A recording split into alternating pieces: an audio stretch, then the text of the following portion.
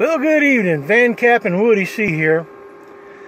Take two on the Arctic Air evaporated air cooler. I got everything back together. I got me a new unit. Got the water filled in on the side. She's on high right now, like I like it.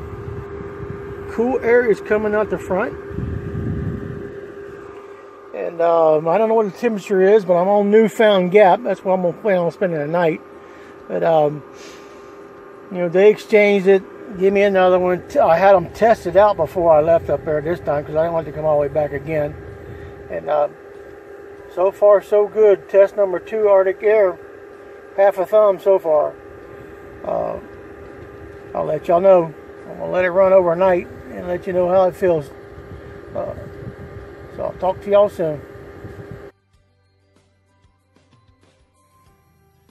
Hey, how y'all doing? Van Cap and Woody C here.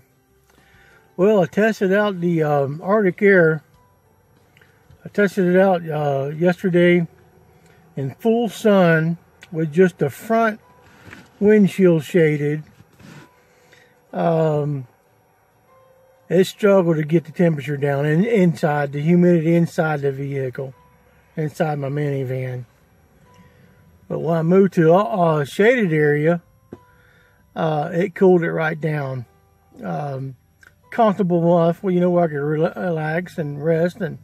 But I'm not really impressed with it, really. I've tested it. I've tried it. I got a $40 weight now. Paperweight, I guess I would use it for.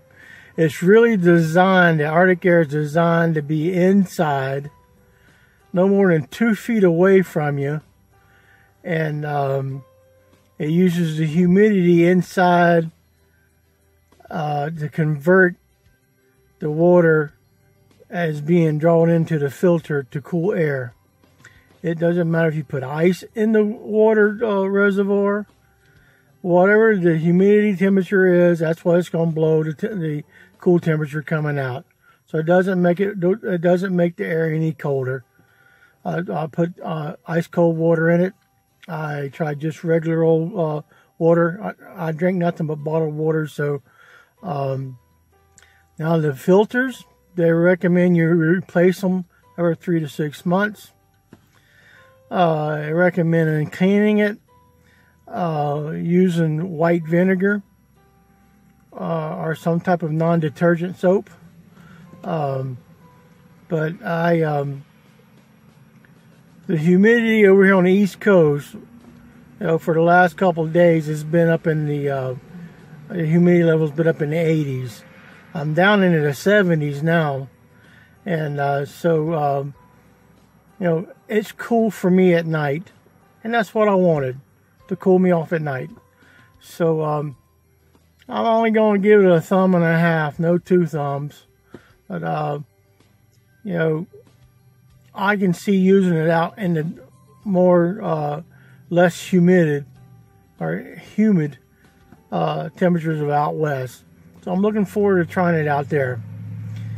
And I also want to try it out with all my windows blocked out in the broad daylight. You know, so you know, buyer beware. If you get it,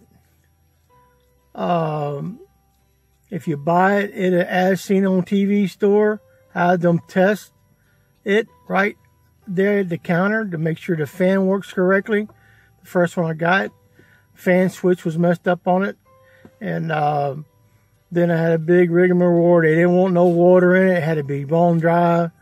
I set the filter out in the sun to get it dried, and but they did exchange it for me, but there's no refunds. So think about that.